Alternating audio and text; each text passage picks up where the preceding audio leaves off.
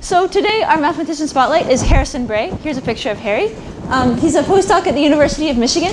He did his undergrad at Hamilton College, a small liberal arts college, much like Swarthmore, and his PhD at Tufts University. So chosen today because Tufts is in Boston. It's actually in Medford, but it's basically in Boston. So this is a Boston day, Marathon Monday. Happy Patriots Day. Harry studies geometric structures and geodesic flows, and I'm studying with him the Thurston set, which is a set in the complex plane and has absolutely beautiful pictures. So I thought I'd show those to you. So this is the Thurston set. Isn't it beautiful? So it's kind of a fattened version of the unit circle. The unit circle goes through all these holes, and then it's kind of a fattened version. So what it is there's this family of polynomials that we care about for some reason. It's a really big family, actually an infinite family of polynomials. And maybe you know, if you have a polynomial like x squared plus 1 equals 0, it has solutions in the complex plane, in general in the complex plane. Could be real, but could be complex. So every polynomial of degree n has n solutions, which are points in the complex plane. This is the complex plane. So we take all of our polynomials that we care about, and we plot their solutions in the complex plane. And I colored them according to some way of coloring. And we get these amazing pictures. Let's see. Can you see them well enough? I mean, I feel like we should just turn off all the light. Ah, not that one. Whoa, whoa, whoa, whoa, whoa. Okay, got a little overzealous over here. Okay, so this is a picture of the Thurston set, and check out what happens if we zoom in. So down here you can see there's sort of these tree things coming up. Let's see them a little bit better.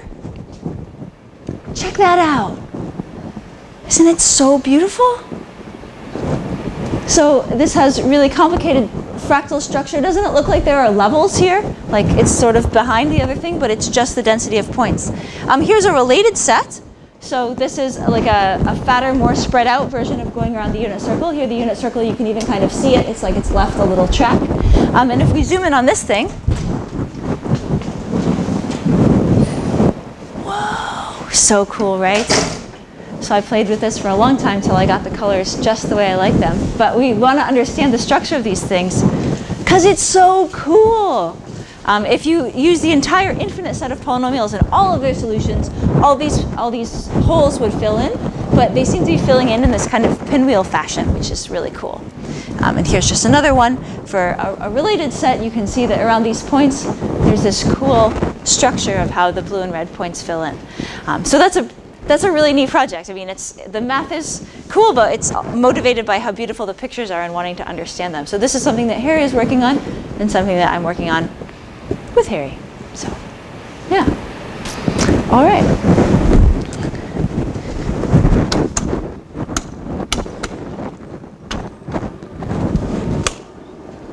Might as well put the shades up. It's dark enough outside. Okay.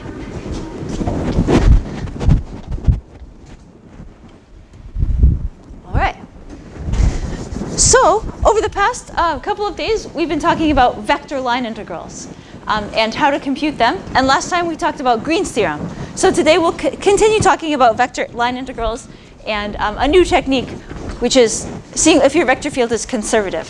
So this is a great thing to talk about today.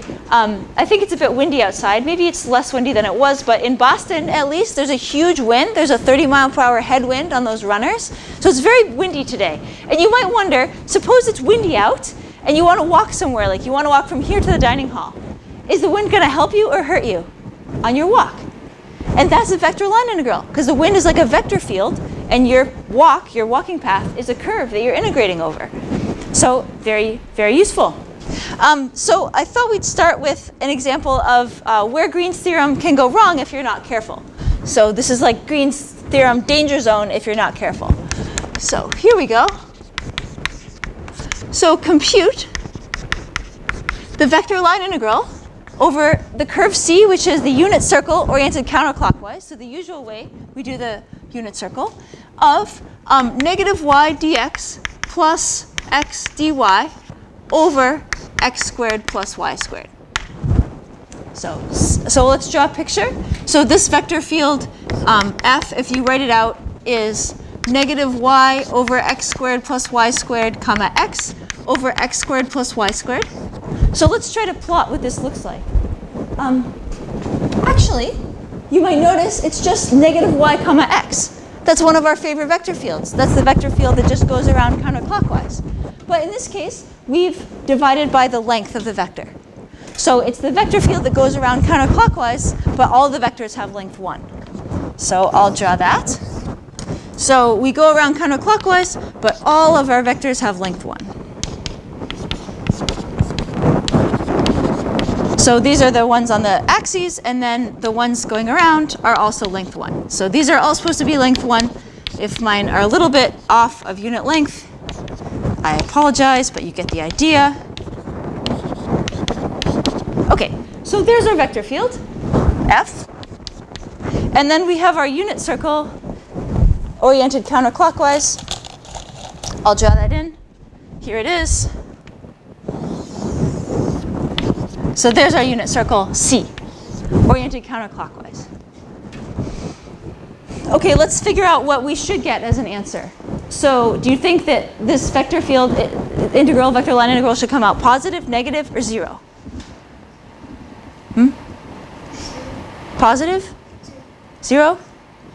Positive? Nuseva, why you say positive? Yeah, the vector field is going the same direction as the direction of the path. If you're walking along this path, like to the dining hall or whatever, you would have a tailwind. The wind would be on your back the whole time, so you'd feel like it was helping you. So we should expect a positive answer. OK, let's do it. So one way we could do it is, so option 0 is always to just parameterize the curve and compute it. So you could totally do that. And actually, we'll see that as a good solution. But another thing you could do is apply Green's theorem. So Green's theorem, let's see, we did that the last time. We said if you have an oriented curve, you can change it into an area integral over the region inside. So Green's theorem says that under certain conditions, the line integral over some curve C of p dx plus q dy is the same as the double integral over a region of partial with respect to q of x, partial with respect to x of q, sorry, minus partial with p with respect to y dA. And when we call it like this, then C is the boundary of D. So let's replace this with boundary of D. And where the boundary of D is oriented so that D is on the left. So you can think of that as meaning, please orient it counterclockwise. But sometimes that's a bit tough to see whether something is counterclockwise. So you can just imagine walking along this curve with your left arm out and make sure that your left arm is over the domain inside. So I believe it is. So here's our region D. So let's try to do this. So let's apply Green's theorem.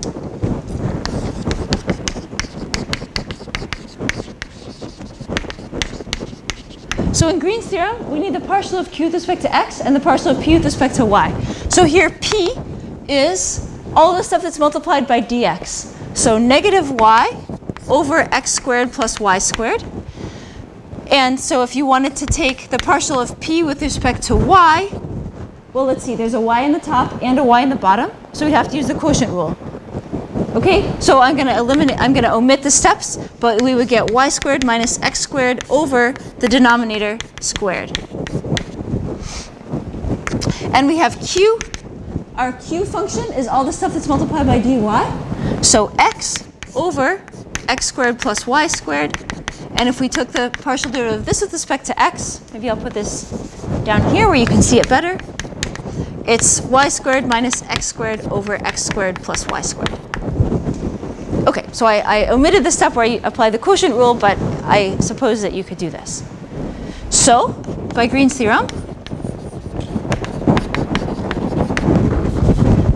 the vector line integral over the boundary, which is our curve C, of p dx plus q dy, the thing that we want, is the double integral over d of q sub x minus p sub y. Okay, let's do it. Q sub x, partial of q with respect to x, is this thing. And then we want to subtract off partial of q with respect to y, which is this thing. You see that they are the same? So these are the same. So q sub x minus p sub y dA is just the double integral over d of 0 dA, which is 0. Well, this is highly unexpected, because going around the curve, we always had the vector field at our back. It was always helping us. And we got 0. It's very bad. Something has gone wrong. And the thing that has gone wrong is that we didn't check all the hypotheses of Green's theorem. So Green's theorem, you can only apply it when your vector field is continuous everywhere that you care about.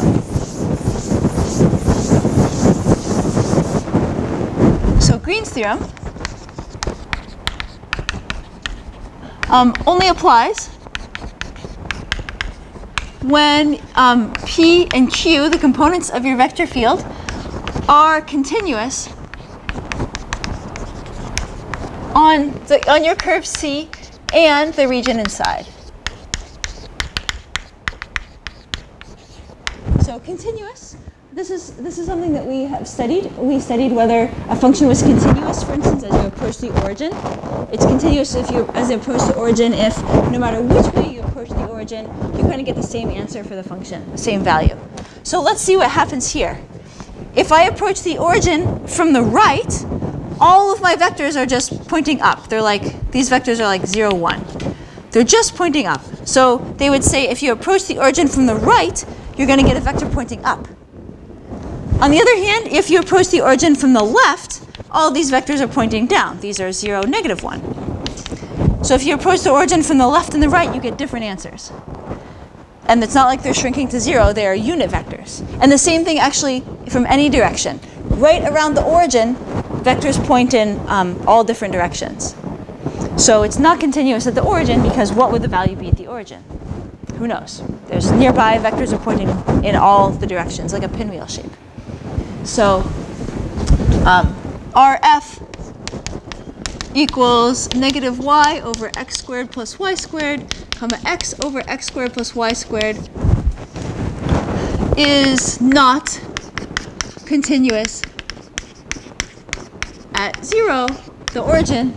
So Green's theorem doesn't apply on C, this unit circle that we were using. On the other hand, if you wanted to use some other curve, like for example, this B-shaped Boston curve over here, no problem, because the vector field is continuous all over here. There's no dividing by 0, all good over here. But if you're going to do anything enclosing the origin, you can't just naively apply Green's theorem. Yeah? So we could do it if we had the circle, but it was shifted somewhere else. Yeah. Field. Absolutely. If you took this circle and you shifted it somewhere else, you could totally apply Green's theorem, as long as it didn't enclose the origin, because the origin is where things go wrong. So can we do that and get the same answer and apply it to the circle at the origin? Can you do that and get the same answer and apply it to the circle at the origin? Well, if we took this, so instead of walking around the origin, suppose you walk around in a circle out here, right? The vector field is doing something different out here. It's generally going whatever, northwest. So I would think that the vector line integral will be closer to 0 out here, because everything's kind of going the same way. It hurts you on one side, it helps you on the other. Over here, though, the wind is at your back. Yeah.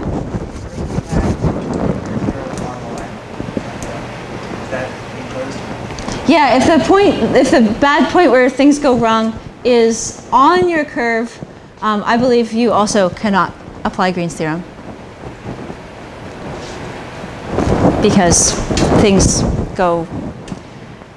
It could be the problem could be probably here. It would be okay because the direction is the problem. I'm not sure though. I wouldn't apply it. But it's also possible that your vector field could blow up, get really big there, and then it certainly wouldn't work. Yeah. Like if this had been x to the 10th plus y to the 10th. value gets really big at the margin. Yeah.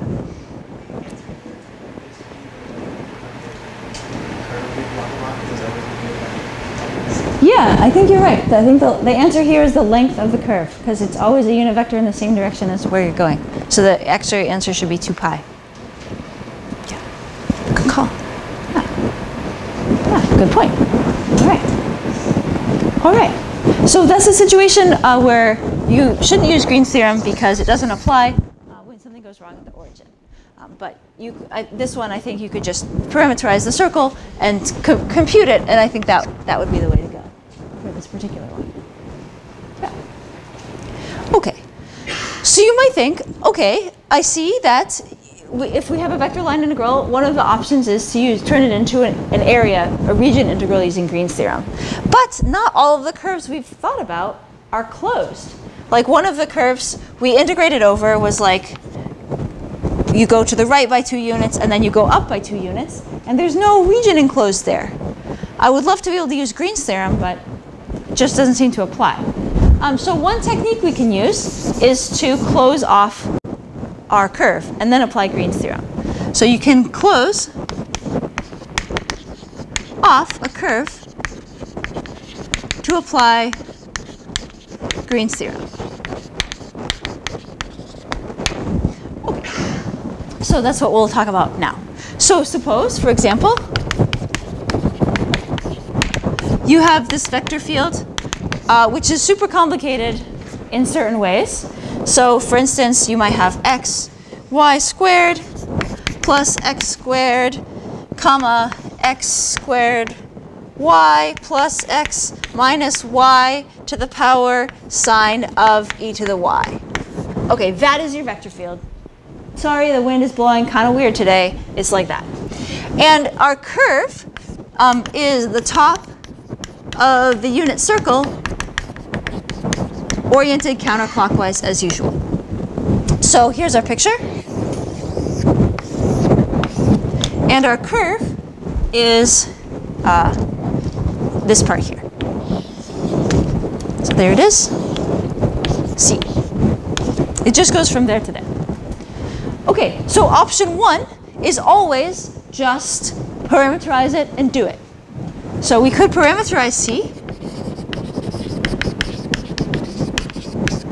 So we would say x of t is cos t, y of t is sine t, because that gives us a unit circle going around.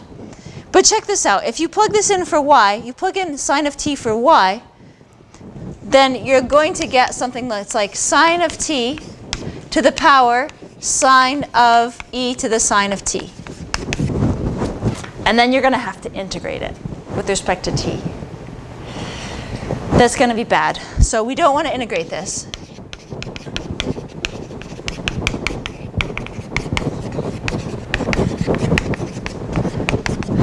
And so Green's theorem, when you use Green's theorem, you use the curl of a vector field.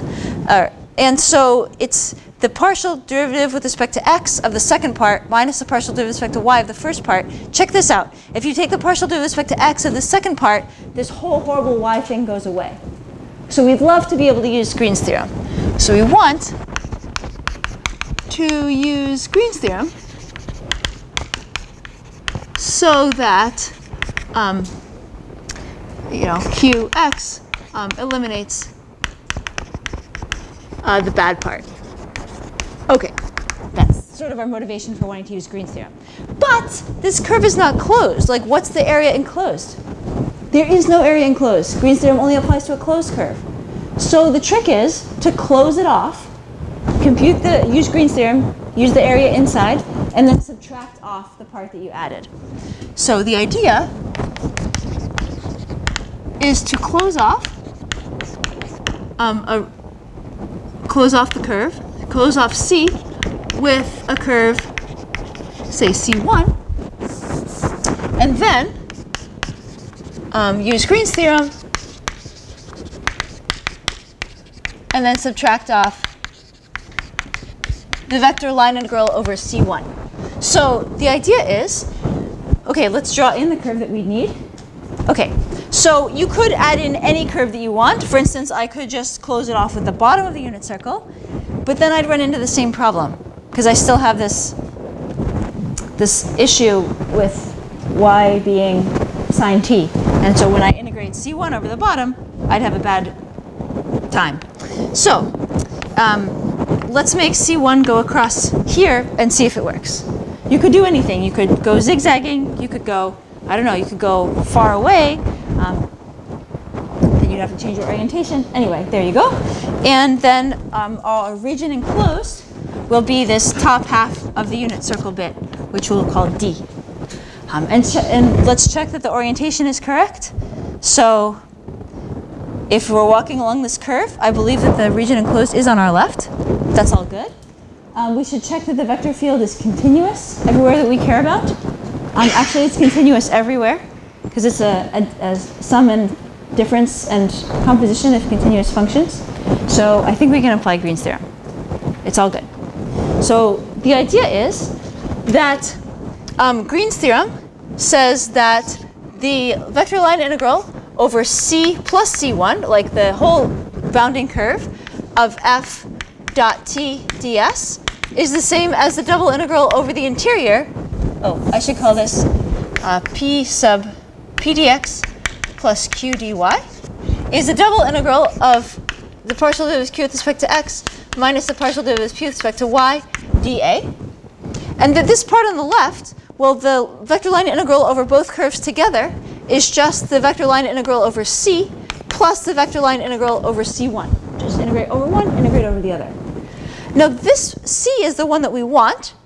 So this tells us that the vector line integral over c of this p dx plus q dy is this guy, the double integral over d of this curl vector qx minus py dA minus this part. So the integral over c1 of p dx plus q dy. So that's what we do. We do the Green's theorem integral over the region inside, and we subtract off the line integral over c1, and that gives us what we want. This is what we want. This is Green's theorem part. And this we hope we can compute directly. So we're still leaving ourselves with a vector line integral to do, but we're hoping this c1 one is going to be easier. So let's try it. So let's compute the parts. First, let's do the Green's theorem part. So we want the double integral over d of partial of q with respect to x minus partial of p with respect to y dA. Okay, let's compute this. So in this case, q is the second part of our function. So x squared y plus x minus y something something something involving y. So the partial of q with respect to x is 2xy plus 1. Okay? And then we have p, which is, and then this y part goes away because it's just a function of y. This p is the first part of our vector field, so xy squared plus x squared. So partial of p with respect to y is 2xy plus 0. So the double integral over d of partial of q with respect to x, that's 2xy plus 1 minus partial of p with respect to y, that's 2xy dA. The 2xy's cancel out. We get just the double integral over d of 1 dA, which is the area of d. Now we have to compute that. Yeah, pi, so if it was a whole disk, unit disk, the area would be pi, and it's only half of that, so it's pi over 2. Great. All right. So we know the first part here. Now we know this is pi over 2. Okay? Now for C1, there are two ways you could do this, at least two ways. You could just parameterize the curve. It's just along the x-axis, so it would be something like x of t equals t, y of t equals 0. Or you could try the clever way that we've seen, where if things are horizontal or vertical, you can just figure out the line integral directly. So along C1, it's along the x-axis, so y is 0. So our vector field, if we plug in 0 here for y, we just get x squared for the first component. And then if we plug in 0 for y in the second one, we just get x. So it's just x squared comma x. And then our unit tangent vector in the direction that we're going, well, we're always going to the right. So it's just 1, 0. And then our ds is just dx, because we're always moving in the x direction. So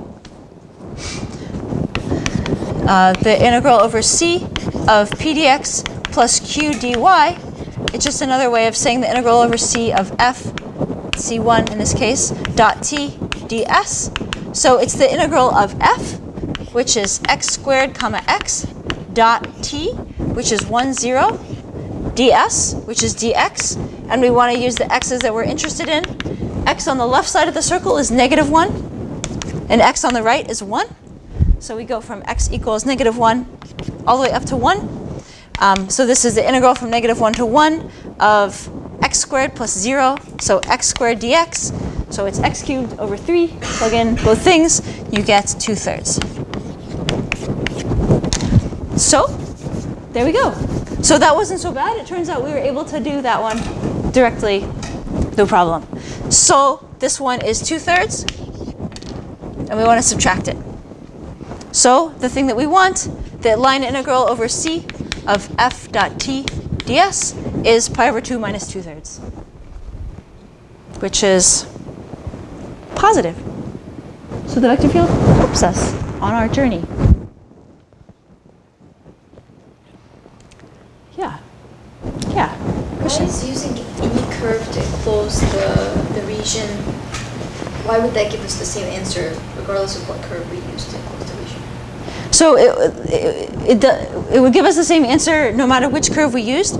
So because Green's theorem takes into consideration where the curve is. So for instance, if you had chosen to do your curve to be just the bottom half of the unit circle, then Green's theorem would be the entire interior of the unit disk. So it would compensate for that. Okay. It's kind of like when you slide your curve along your area, it somehow takes into consideration what kind of function it's sliding with. Yeah. Other questions or ideas?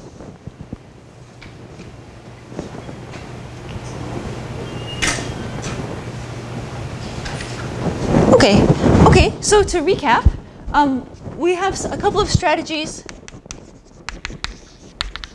for computing vector line integrals. So option 0 is to parameterize the curve and compute it.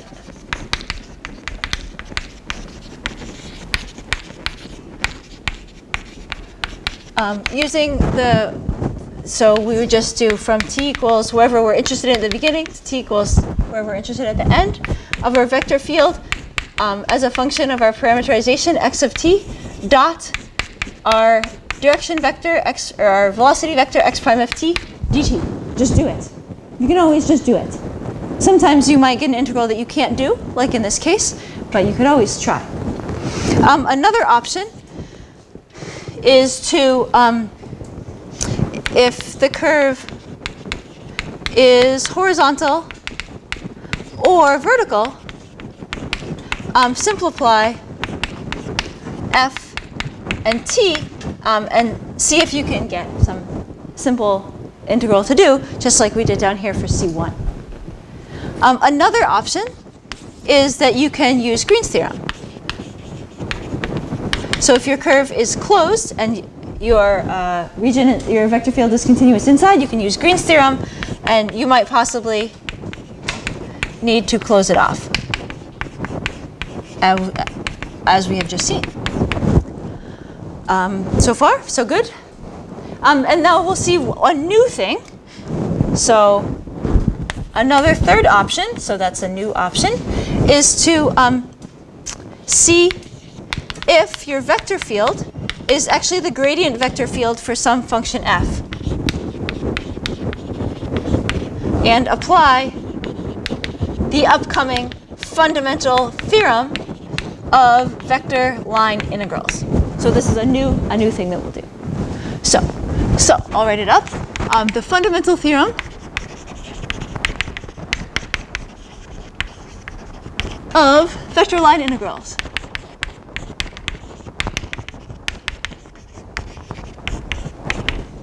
So it's not every day that you see a fundamental theorem of something, of anything, really. So the fundamental theorem of calculus, perhaps you remember. Fundamental theorem of calculus says, if you want to know something about a function on an interval, you just take its antiderivative, you plug it in at the end, and you subtract off what it was at the beginning. That's a fundamental theorem of calculus. How about some other ones? Fundamental theorem of algebra. Does anybody know what it is? I actually mentioned it at the beginning when talking about Harry Bray. It says, yeah.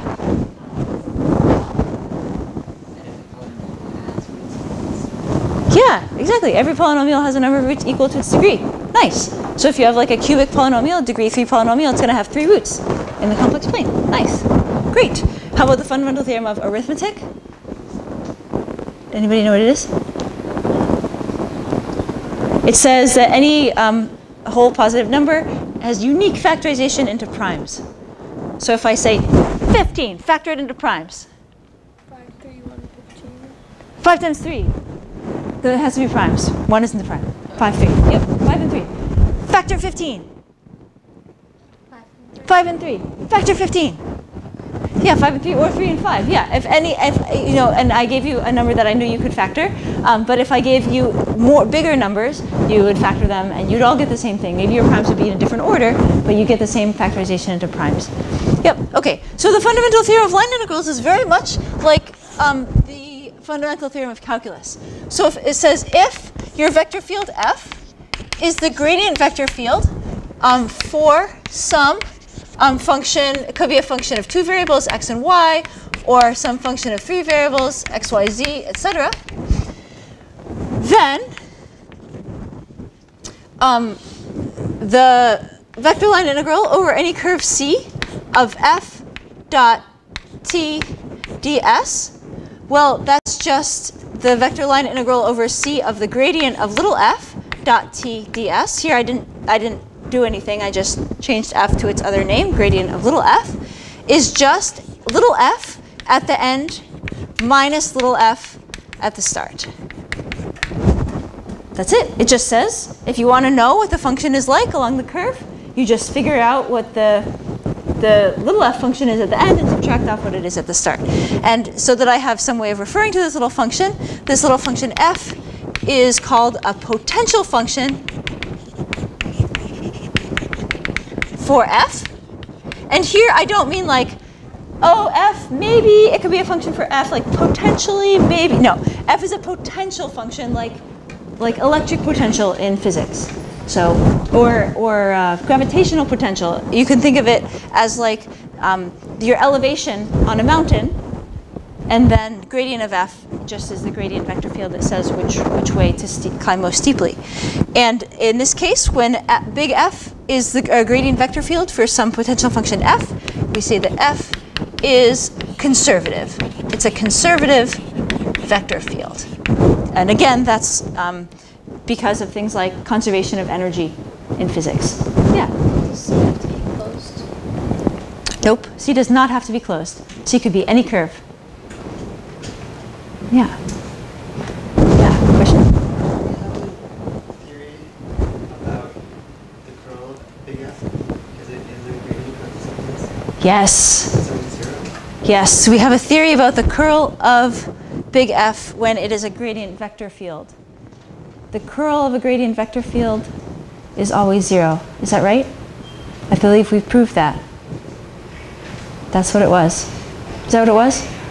Curl of a gradient vector field always 0? Yeah, okay.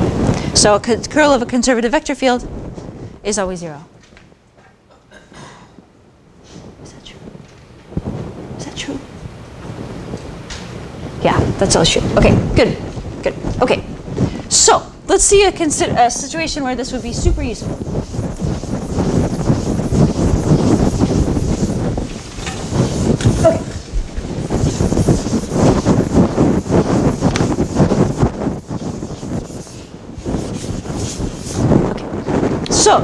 as we have noted, it is possibly windy outside today.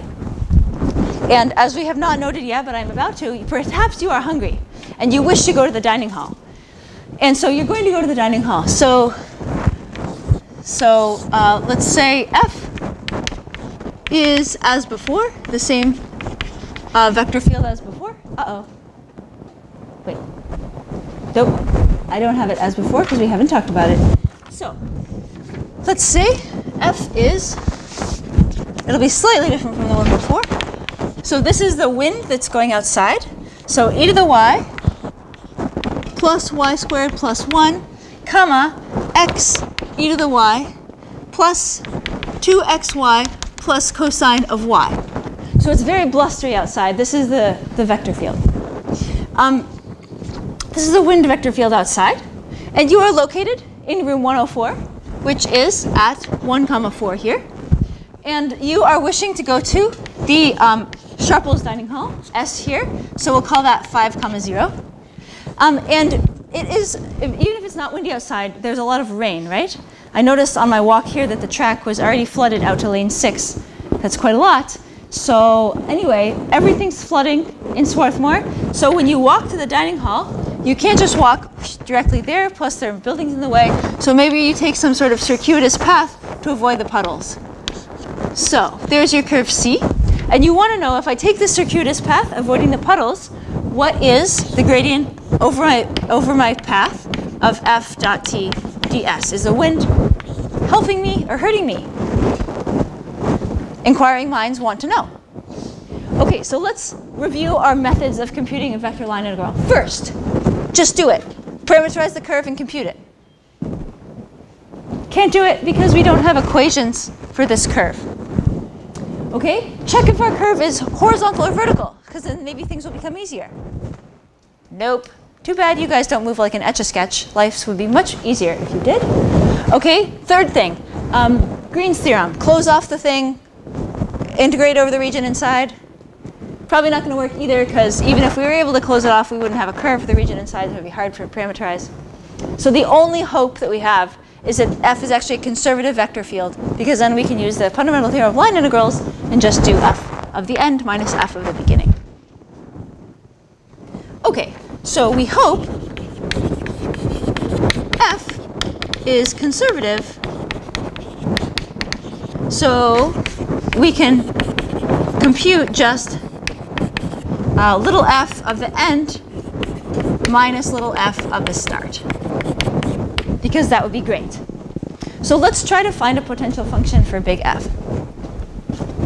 So we want to try to find a potential function so that the gradient of f, which is partial of f with respect to x, comma partial with respect to y, is our big vector field f. Okay, so let's just see. So that would mean that the partial of f with respect to x is this first component, e to the y plus y squared plus 1. And the partial of f with the little f with respect to y is the second part, x e to the y plus 2xy plus cosine of y. Okay, so if you like, you can just guess and check. So you can just say, oh, I'm guessing maybe the function is this, and then just take its derivative with respect to x, take its derivative with respect to y, see if they match.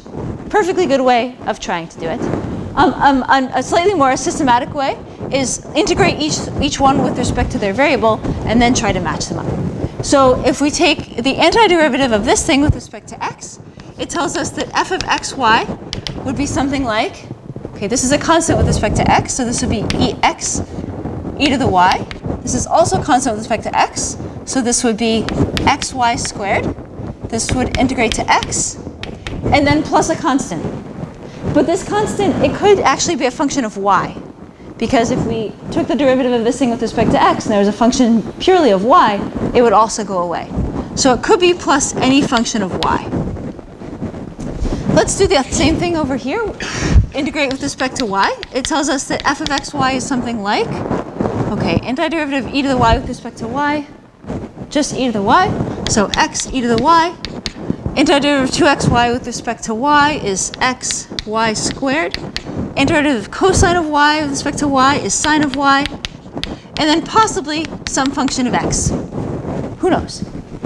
Okay, let's try to match them up and see if it worked out. So we have x e to the y over here and x e to the y over there. Happy? We have xy squared over here and xy squared over there. Happy? We have x over here.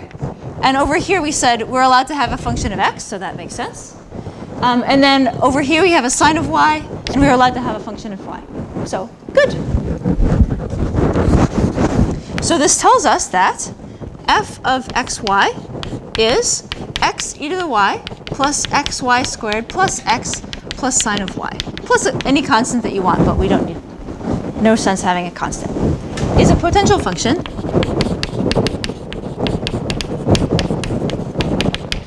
for f.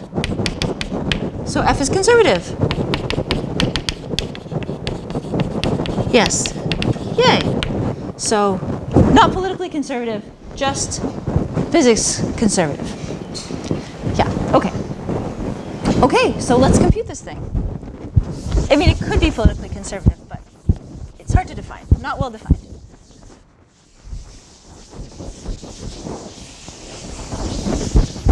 So this tells us that the vector line integral over C, which is our path from here to the dining hall, avoiding all of the puddles, of f dot t ds is, well, that's the same as the integral over C of gradient of f dot t ds for this f that we so happily just found, which is f of the end minus f of the start.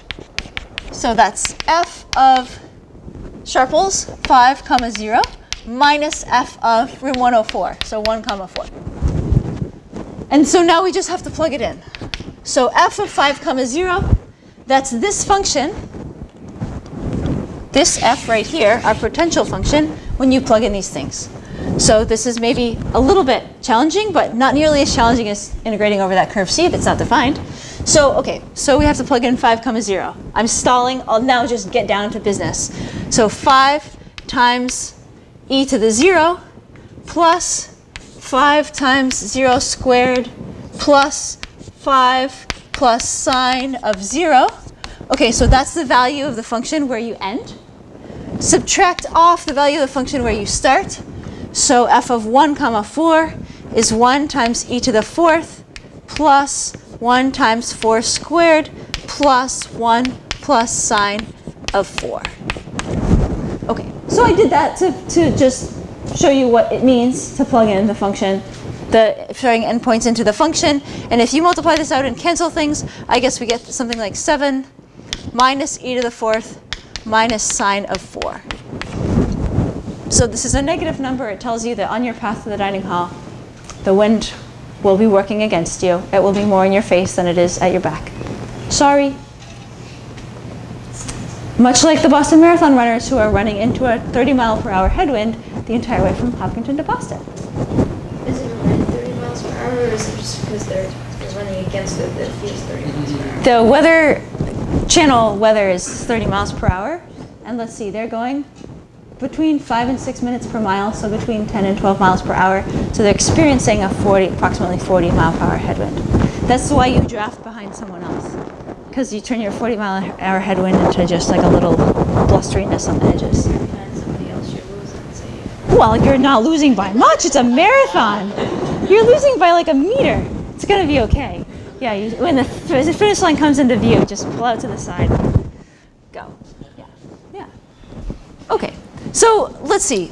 As a final thing, you might wonder, what about if you are not quite so ambitious as to do a marathon, but you're thinking, I'll just go over to the track and do a 10,000 meters. So how about we use the same F, the same as before, because it's still windy here in Swarthmore, and C is 25 counterclockwise laps of the track. I think probably by now the track is flooded, so these could be choose your own adventure. They could be running laps, they could be swimming laps. It's up to you. So let's do this. So here's the track.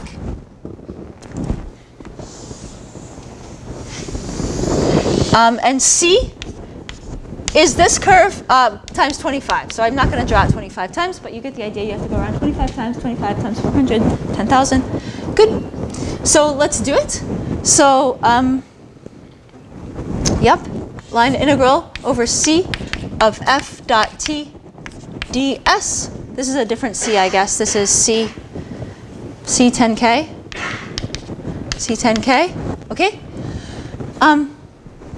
So it's just, f is still conservative. So this is the integral of the gradient of f dot t ds. And since f is conservative, this is f of the end minus f of the start. And you don't even have to know where you end and start. You end and start right here. But it doesn't matter because you end and start in the same place. So f of end, so this is the same as f of start minus f of start, because you start and end in the same place, which is 0. So if you're doing a closed loop over a conservative vector field, the line integral is 0. And one way to think about this is a conservative vector field. You can think about it as you have like a mountain, and the vector field tells you which way to climb most steeply. And if you do any path on the mountain, you come back to where you started, you come back to the same elevation. So the net change of your elevation is 0. Yeah. All right. Thanks, everyone. See you next time.